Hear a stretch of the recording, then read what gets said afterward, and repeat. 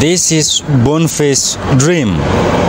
NARC Kenya open to forming a coalition, party leader Martha Karua now says. NARC Kenya leader Martha Karua now says she's open to forming political coalitions after consulting with the party's hierarchy during a meeting in Laikipia County on Wednesday.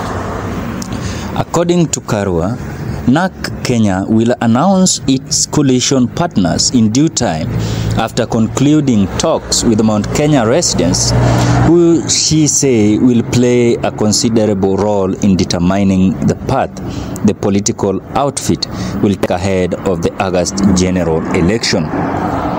According to Karua, NARC Kenya will announce its coalition partner in due time after concluding talks with Mount Kenya residents, who she said will play a considerable role. She was speaking in Nyahururu, Laikipia West Sub-County, when she met the party's area delegates, political aspirants and members. We are here to talk about the politicals and politics of the day, and also about electing good leadership in 6 months.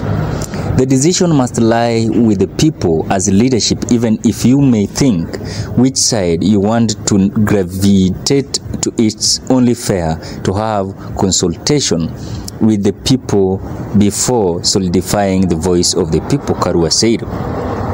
According to Karua, her encouragement will continue holding similar, or entourage will continue holding similar meetings in all the counties of Mount Kenya before making a final announcement on which political functions to side with.